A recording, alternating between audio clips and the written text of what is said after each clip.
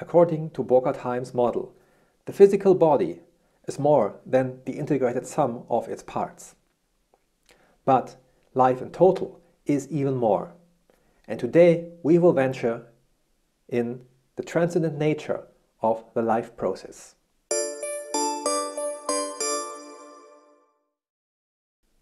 Hello and welcome to 6 Dimensions in Color. My name is Schmid and I explain to you Burkhard Heim's worldview in understandable language and with clear examples. In the last video I introduced you into the intellectual layer structure of living matter. And I want to underline one word here, namely matter. We have looked so far only onto the structured matter of which the physical body consists. So I've spoken about macromolecules and cells and tissues and organs, etc.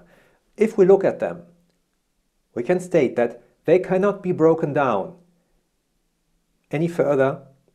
The whole cannot be broken down any further into subcomponents without losing its wholeness, in lack of a better word. So every time this wholeness increases, then it means the underlying or the superordinate structure lies on another level. The governing structure lies on another level of this lattice structure of the dimension x5. Well, scientists have ever since, I think, struggled to define what life actually is. If you look it up on Wikipedia today, you will find a fairly firm definition, but I think the discussion is not over. Anyway, one aspect that everyone agrees upon is life reacts to stimuli. It somehow perceives it and it somehow reacts to whatever. And that this reacting to something, reacting to inputs, means there must be something, some kind of processing structure, which is part of the whole living thing. But if we have a structure, some kind here that is responsible for this reacting, where does it lie? It can certainly not be located on these intellectual levels 7 through 15, because they only describe the physical arrangement of the matter involved. And most certainly it's not on levels 0 through 6, because they only describe the inanimate matter. Therefore, stimulus, registration and processing can obviously not be material structures after all. They must be something else. Of course, you may say, well, scientists say this processing structure it lies in the brain and it's connected to nerve cells and synapses, etc. All right, but don't get fooled from the logic of trivial textbooks and TV shows on this matter. Because if you look into the real science behind, the scientific community is highly divided between those who are true materialists and say all phenomena of life, including behavior and consciousness, are just byproducts of, well, they can be reduced to biochemical processes. They are nothing else. And we are not really our experience. We are not really there. We are just kind of imagining ourselves. And then there are the others who say this cannot be enough. And despite all the billions of dollars and euros that have been invested in finding out how the brain works and how consciousness works and all that, we haven't got a clue how these are actually produced inside the brain. I want to argue this way. Of course, nerve tissues, synapses, the brain itself, they are part of the realm of the bios. And there are neural correlates for certain perceptions, for certain behavior in the brain. Yes, okay. But the processing itself, that's not a brain cell, that's something that runs on the brain cell, if you want.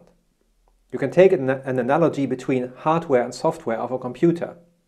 It's not a good analogy because on a computer you cannot discern between different intellectual levels.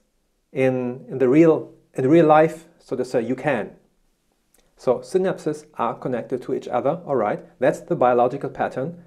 But the pattern processing, well, the processing of the whole thing, that's not the biological pattern, that's a certain activity of this network. And this activity of the network is not the network itself. That's a huge difference. Every time in Burkhard Heim's six-dimensional world, every time we have something, we have a logical category that is exceeded. That means we enter into a new totality. So the pattern that runs on our nerve cells, it's something on another intellectual level, it must be.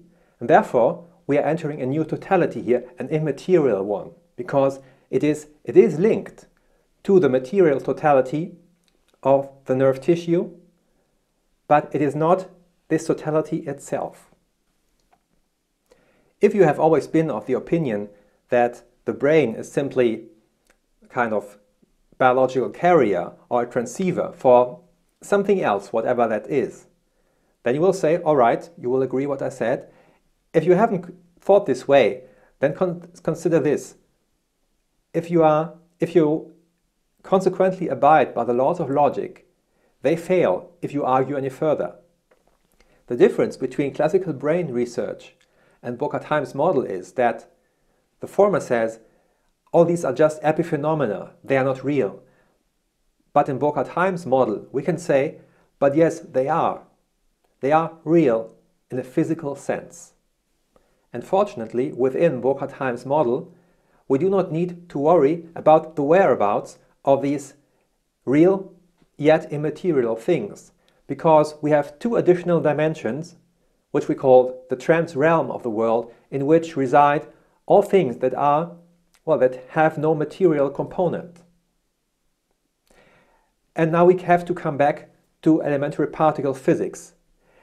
If you remember that video, I'm linking it up here, there are 4 different types of, Heim called it hermitry forms, that is deformations of the underlying metronic grid, that this six-dimensional grid that underlies reality, not important for now, but there are 4 types.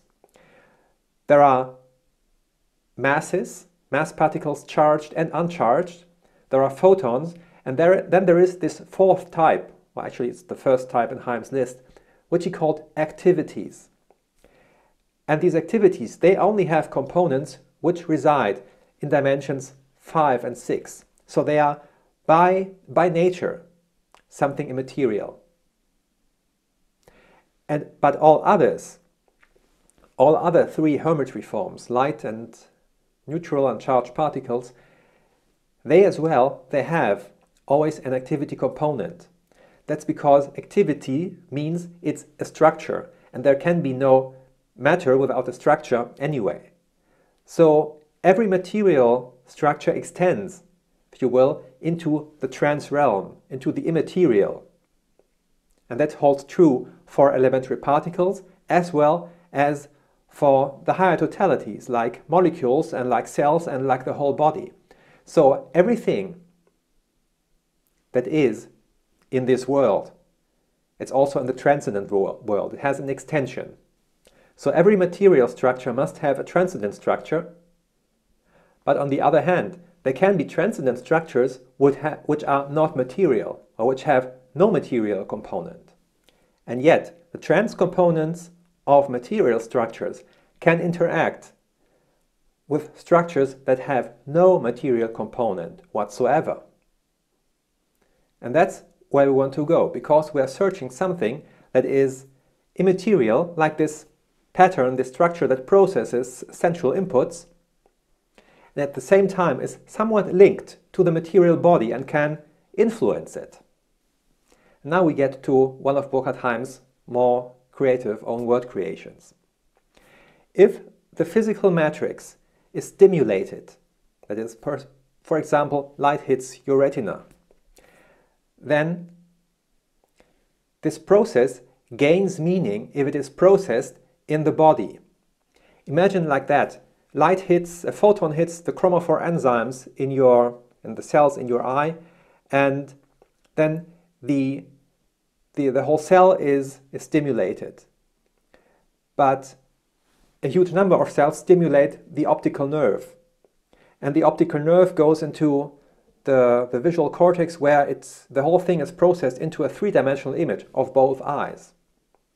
That is, the singular event, or a huge number of singular events, which is photons hitting these chromophore enzymes, they gain meaning as a whole. And that it can be described as a rising stream of activities. It's actually a good metaphor for it. Of course, there is no tube or channel in which something streams. It's a gain of meaning. Activities mean they have structure, and structure has meaning. And the higher a structure is, the higher its meaning. So the whole three-dimensional image that you see, or two-dimensional image if you watch on the screen of your mobile phone right now, it has a higher meaning than the singular events that lead to it. And the highest totality into which this rise of meaning goes, that Heim called the intermittent lead metroplex of correlative properties, or short, the IL-core. The IL-core is, you can say, it's the self of any kind of entity, of yourself, of a cell, and whatever. So any kind of physical stimulus is processed in a way that it's rising through these totalities as a increasing stream, as a rising stream of activities. And then this input may be processed into a reaction. And the reaction goes the other way around. The reaction starts as an intention, for example, to move my hand left or right. And this goes into my motoric nerves, into my muscle cells, into the individual fibrinogen, into the individual proteins that enact the movement, and the whole thing moves in a coordinated way. All the single atoms in my hand move in a coordinated way into that direction without any failure. And this corresponds to a decreasing stream, a descending stream of activities. So the point is, this IL-core, this processing structure, is outside the physical world. And this explains a lot of things that are quite interesting if you come to think about it. Maybe you have heard of this experiment where the big toe is pinched and the stimulus is registered in the brain instantaneously, and not 2 seconds after, according to the theory of nerve conduction speed. It may become conscious after 2 seconds, but it is registered immediately. And if there is a non-spatial temporal connection from the toe and the brain on the transcendent side, it's quite logical. This whole intellectual realm in which the IL-core resides, Heim called the realm of gamma, the psyche. Yet IL-core is maybe the better word because it's more general. The psyche is something that we would usually only assign to human beings and maybe to higher animals. But in this model, even things like a singular, like the elementary biological units, enzymes and DNA, also singular cells and viruses, etc., they have such a transcendent structure, an IL-core. We would never speak of a psyche here, but there is something that gives their existence a self, however rudimentary. In fact, every level of organization of the biological realm, the realm beta, is linked to one totality. Every totality of the realm beta is linked to a totality in the realm gamma. And that is because, I said, even the elementary biological units, they have some rudimentary ilcore, a self, in lack for a better word. If the material components are synchrometrically cooperated into a higher structure, like DNA is cooperated into chromosomes, then the transcendent structures cooperate as well. Then there is a higher structure, a higher transcendent structure and higher ilcore, of which the sub-ilcores, of which the ilcores of the subcomponents remain like something like sub-ilcores. They are governed by the higher whole. But this means each and every of these 9 biological intellectual levels that we have distinguished is connected to one layer on the realm of the psyche, and that means we have another 9 levels to add here, and we can label them 16 through 24.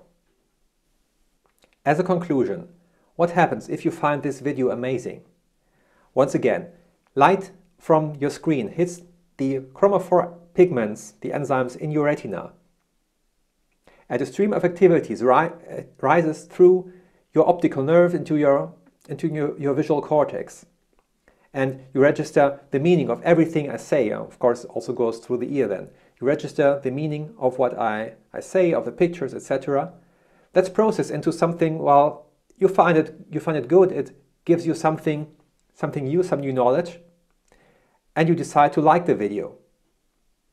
That means the action of a falling stream of activity occurs. It goes through your motoric nerves into your hand, into the singular muscle cells and muscle fibers, and you click the like button and subscribe and notify directly afterwards. Now we have a model in which we can talk about all the interesting phenomena of the psyche, of our consciousness, etc. We have a language in which to talk about immaterial things in a physical way. However strange this may sound, I mean, of course, in the sense of physical science. Anyway, we're going to talk about all these interesting things in the next videos in 6 dimensions and in color.